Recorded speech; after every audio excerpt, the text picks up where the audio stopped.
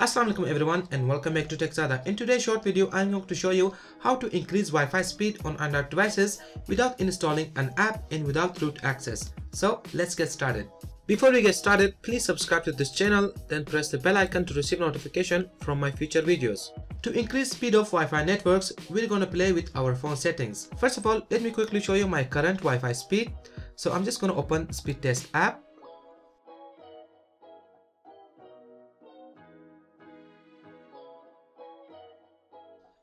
As you can see, my current download speed is 0.24 Mbps and my upload speed is 0.33 Mbps. Now let me quickly show you how you can increase such kind of Wi-Fi. To do that, go to your phone settings,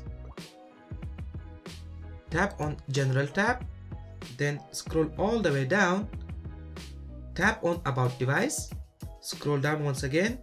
After that, tap 7 or 8 times on Build Number. That will enable developer options. After that, go back. Now open up developer options. Then scroll down. There you should see an option by the name of Aggressive Wi-Fi / Cell Handover. All you have to do is checkmark this option. That's all you have to do. Remember, this method will work only on Android Lollipop or above. This method will not work on Android 4 or older versions. Once you checkmark this option, your Wi-Fi will be increased. Now let's check the Wi-Fi speed once again. So I'm just gonna test my speed again.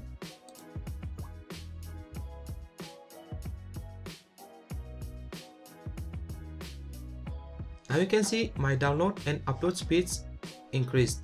So let's go to results.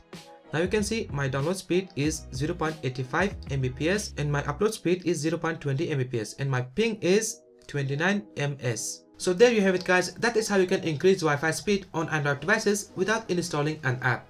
Please let me know what you think about this video in the comment section below, and also please let others know by sharing this video on your social media accounts. And if you want more videos like this, then please subscribe to this channel with notification on, and I'll catch you on the next one. Have a wonderful day.